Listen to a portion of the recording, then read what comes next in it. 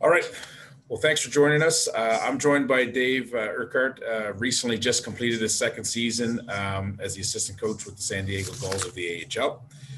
Prior to this, Dave coached at McGill University in Montreal and also served as the head coach of Team Serbia at the 2018 World Hockey Championships.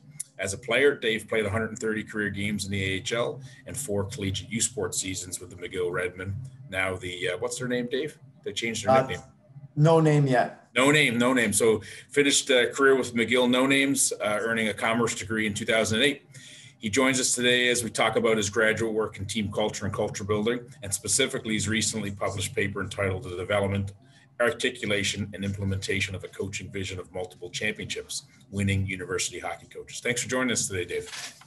Thank you, Dave, for having me on. We're going to kind of frame the whole conversation around your paper, and I'll be honest with you, this took me back to my university days and to my own master's work of kind of digging through academic papers and trying to take nuggets out of it. And I can tell you that reading this was, for me as a coach, was massively kind of inspiring, and it's nice to see that these successful coaches go through the same kind of thought process that that we do as well. So what was the start of this? Like what inspired this topic for you? So it goes back to my second year coaching at McGill as assistant coach, and I was coaching there, mentoring under Kelly Nobes, our head coach there, and he was outstanding. I was continuing to learn, and I thought, how can I continue to become a better coach while staying in this position as an assistant coach? And that's when the idea of pursuing a master's degree in sports psychology came along. And had a great supervisor there, Dr. Gordon Bloom, and he basically let a lot of the students guide their studies self-directed in terms of follow something that you're interested in, what you have passionate about. And for me, it was, I wanted to be a better coach. And I asked myself, what's the best way to become a better coach? Is study the best coaches in the world. And so that took me down this research path of studying culture and coaching vision, and specifically college hockey coaches who had won multiple championships. I know we all have different definitions for success, and success doesn't always come with winning. You can judge success and a lot of other factors, but specifically for this study, I wanted to look at coaches that did win national championships and look at their process and what they did. And in that search and in that process, I did a lot of reading, a lot of research articles, a lot of books on coaches from different sports, different levels who had won multiple championships. And it steered me in that direction. And I became really passionate about learning about these types of coaches. And it was interesting to see there's a lot of commonalities amongst these coaches, things like exceptional work ethic. They're lifelong learners. They're adaptable. They had clear understandings of standards required for success, high self-awareness. They could really do a good job of self-reflection, after games, especially as part of their learning process. They're effective communicators, and they really could create and sustain their cultures. And one of the elements in that came up when I was looking at these coaches who had won was this concept of vision. And a lot of people talked about, we had a vision for the program. It's this. And when I was looking into it more, I said, okay, well, let's look at this specific aspect a little bit more, because not a lot of people went into detail about what this vision is, how it was developed. And as a young coach, someone starting on a pathway in this coaching career, I said, this could be a valuable thing for personally is learning and develop my own career, and then hopefully pass it on to coaches. And the quick aside is what you're doing here today is creating a forum and platform for coaches to learn. And I think that's great, because the greatest coaches have that tendency to continue learning through their career. And so I stuck on this topic of vision. And, you look at professional sports, these aren't the guys I got to interview, but there's a couple great examples for coaches who want to learn from guys who are doing it the right way. And I think guys like Pete Carroll and for the Seattle Seahawks in the NFL do it well. Pep Guardiola in European soccer does a great job of it. Steve Kerr in the NBA has very clearly defined standards and values. He's a great guy to look at. And Graham Henry, who was the coach of New Zealand All Blacks. Those are some organizations who do it right. And if you're looking for people who are inspiring and coaches to model yourselves after, those are some guys you can start with who do it in the professional domain.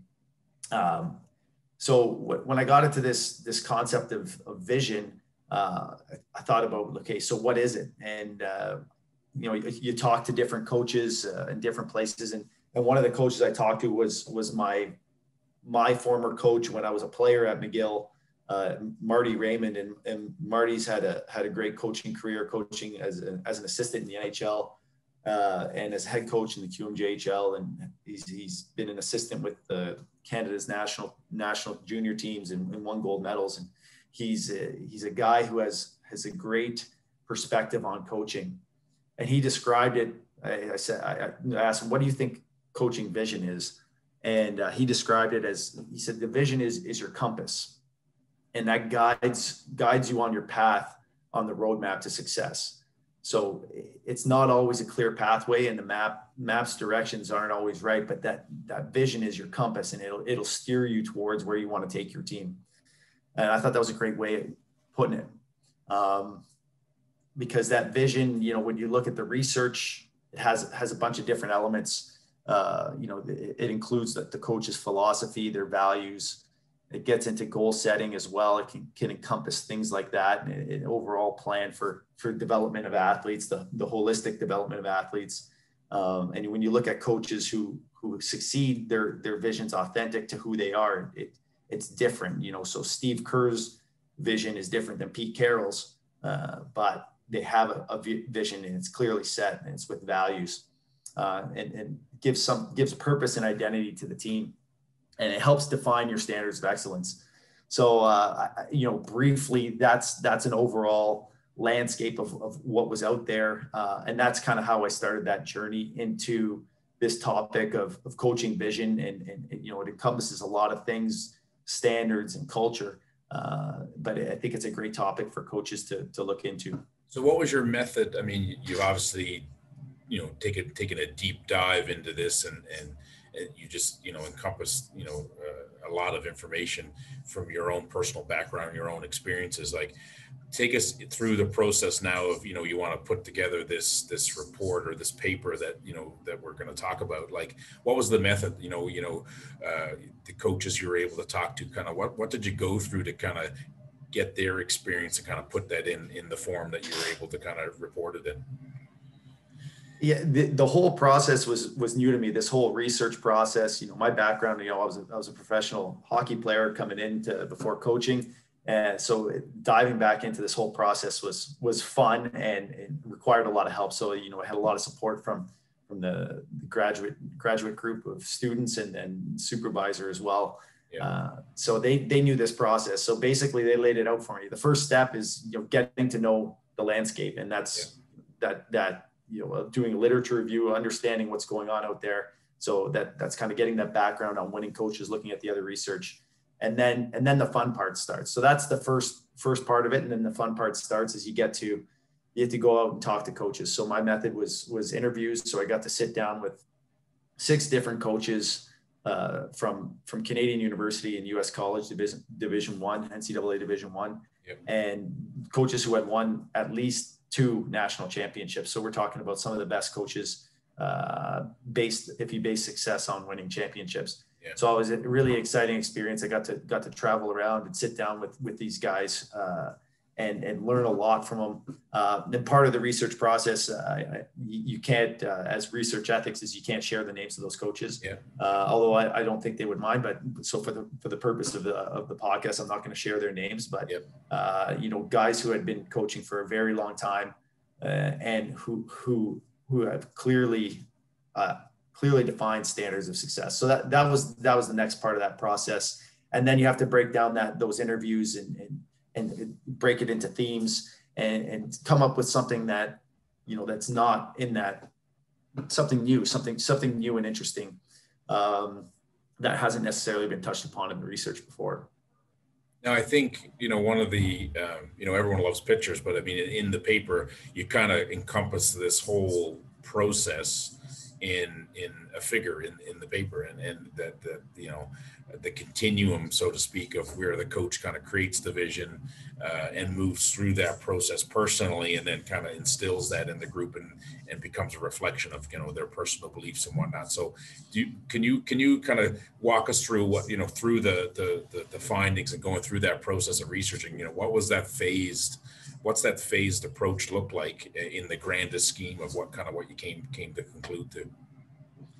Yeah, if you can sum it up simply, it's if you look at the vision in three phases, and it's a development phase, it's a phase where it's articulated, and then another phase where it's implemented. And I kind of was inspired from a leadership course I took when I was an undergrad student, and I got to do a project on Dr. Martin Luther King. And they talked about his vision, and it kind of stuck with me. It was the vision of a transformational leader. But the process was, these leaders go through an information gathering stage. So that's the start. So that's this developing the vision. It's your life experiences leading up to a point where you get to actually articulate that vision and implement it. So that's an interesting phase. And for these coaches that I got to interview, some interesting things came up in their development, and it was a commonality amongst them was they shared time as they each spent time as an assistant coach with programs that had success. And as part of developing a vision for a successful coach and eventually implementing that down the road for successful teams, it's interesting to see that they had already been exposed to standards of success that it takes to win championships. And, that's a really interesting point as a coach, because not necessarily every coach gets to experience that. It's working side by side and seeing the inner workings of a championship program.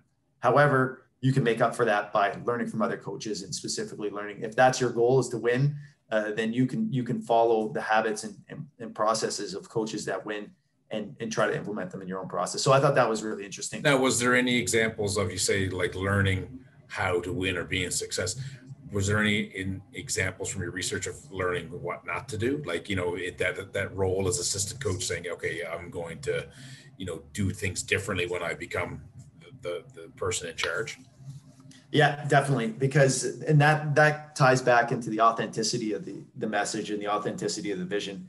Because, there was one coach that said, he worked under a coach who was really hard on the players, and he did it a certain way, and he won. And he said, but that's not who he was individually as a coach. He said, that's not who he was, and he couldn't do it that way. So you take part of it, you mold it, and then they make it their own. Right. So from that, the phased approach, they create the personal foundation, and you create your own vision based off of that, and then you kind of implement the task. Was there a connecting theme? Like, was there a between the six coaches? Was there something that connected? You thought all of them together in that process that was a commonality for all of them? Yeah, I think they all did a great job of creating that environment and doing that in different ways. So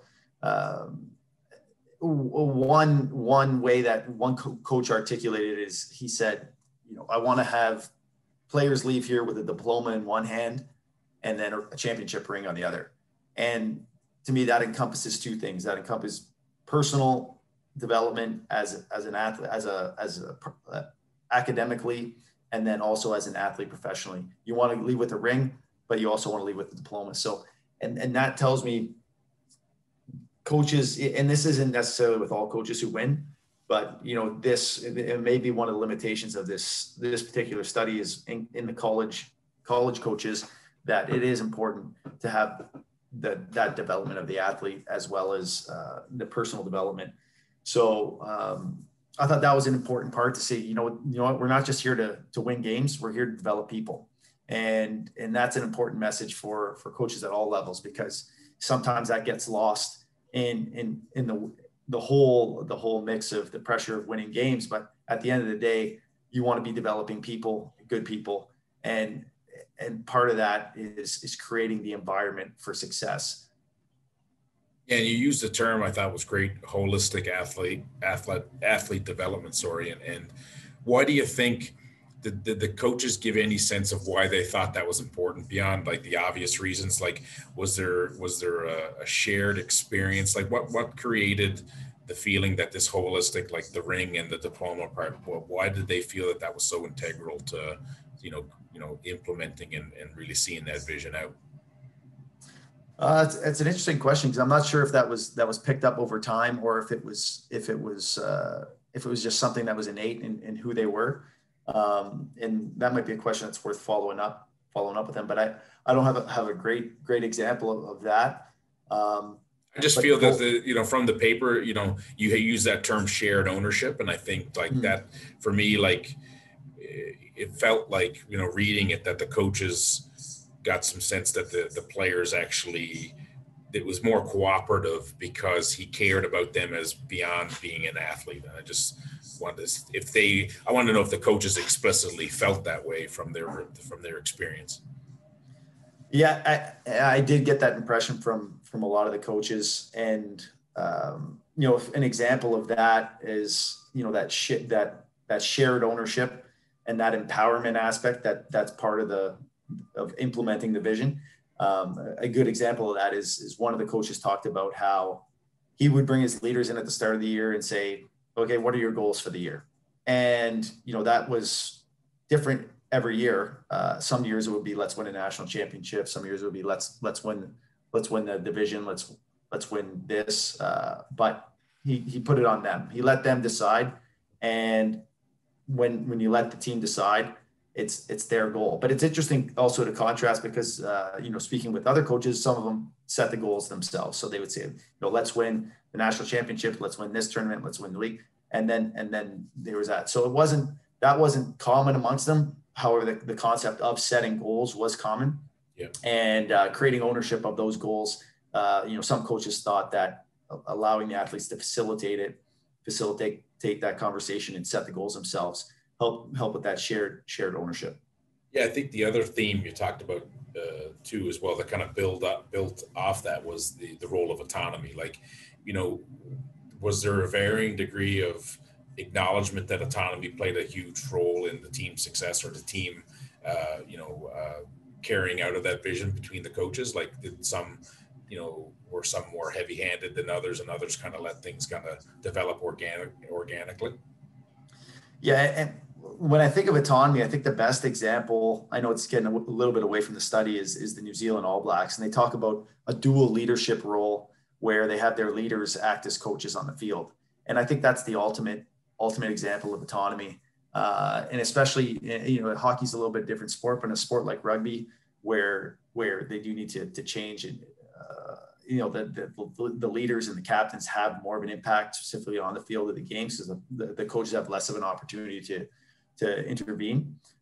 It plays an important role, but they built their leadership philosophy around the dual leadership model and autonomy, creating that autonomy supportive environment. So basically giving them the tools to succeed and allowing them to have those conversations, but all to help them grow, but then also giving them space to grow and make mistakes. And I think that's what, when you talk about an autonomy supportive environment, is all about, is creating an environment where athletes feel safe to make mistakes and learn from them.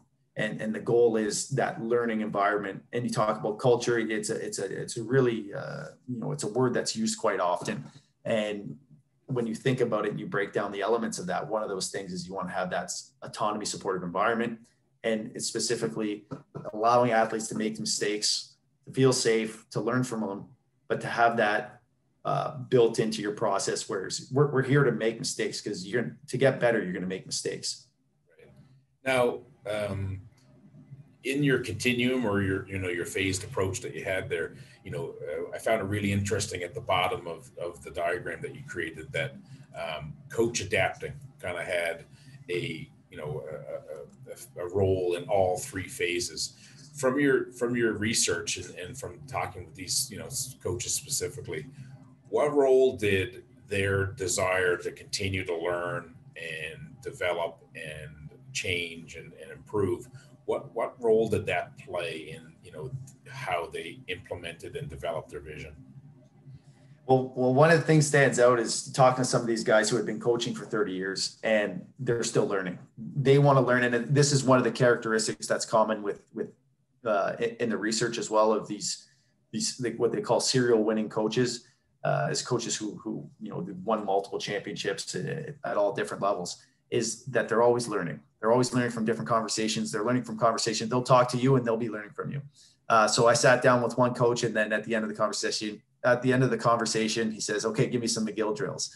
And that's the type, because that's the characteristic of these type of coaches, is always getting better. And I think that's a great message to coaches who are tuning in, and that are, if you're listening to this podcast, you're looking to get better. And that doesn't change at any point in your life. So these guys who are successful in the coaching for 30 years, there's a reason why they're still around after 30 years, because they're continuing to adapt. If you're learning, you're adapting. And if you're self-aware, you're staying true to your core values, and the core of the vision stays the same, but some elements change with time and change with the external environment. And that's one of the things that stood out. And it got to walk into some of the coaches' offices, and they have books on the shelf, and they're talking about different books that they're reading, and they're constantly looking for inspiration. Now, this is probably step one in terms of what are other opportunities for you in terms of when you're researching this topic? Like where could you take this further and dig in? Like what were some of the areas where you thought, well, that's really interesting that could come out of this research? Where else could you take it? Strictly from a personal lifelong learning standpoint, I find it really interesting to talk to professional coaches and see how this might be different in the professional domain, because specifically college coaches, I think those two things of developing the person and the athlete, those two things align with the overall message of the learning environment in a university. However, in professional sport, you do have the context of, we got to make money and we got to win now, and pressure from external factors such as GMs. So one of the major differences in professional sport is from college sport is, in college, the coach gets essentially to be the CEO of the whole organization. He gets to set the vision, he gets to implement it, he gets to choose the athletes that come in. Whereas in professional sport, as a head coach, you likely have a GM who's setting the overall vision of the organization, and other people who are bringing the players in. So to implement your personal coaching vision, there are some other dynamics at play. So that's something that I'd like to, it may not be a specific, may not come out in a paper, but in my personal search for knowledge, as I come across these types of coaches, I love asking them these questions. And it's funny. Another thing that's got to be mentioned is all these coaches talk about part of it. You can have all this stuff. You can have this vision. You can have the elements of success. You can have the great environment, the learning, the culture. But at the end of the day, you got to have great players. So I think the line in there was, we got to have the better team getting off the bus. I think that was it was pretty funny. One of the coaches had said that. Yeah, and were you at the NHLCA coaching conference in Vancouver last year? No, the last one I was at in Chicago. Yeah. Okay, so but it's funny because somebody asked, Daryl Sutter, who's a guy who's won 2 Stanley Cups, say, okay, what does it take to succeed? And he says, get a good goalie.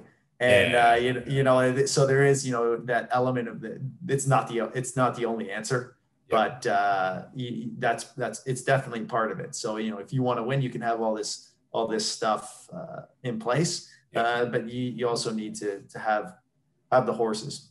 I guess the last one I have for you too is that you go through, and you're right. I mean, in the university or college setting, it's a different environment than the pro setting.